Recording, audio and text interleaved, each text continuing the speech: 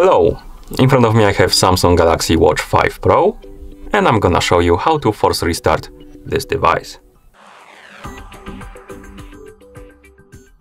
To force restart this device, we need to press and hold the home button and the back button together, and we need to keep holding them until the Samsung logo with the rebooting message under it appears on the screen. Once the logo appears on the screen, we can release the both buttons and wait until the watch is done rebooting. Okay, so let's press and hold both buttons, keep holding them.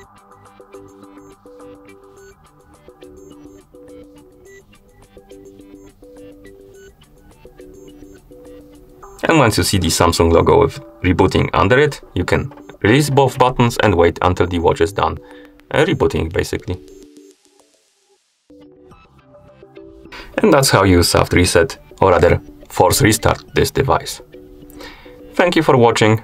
If you found this video helpful, please consider subscribing to our channel and leaving a like on the video.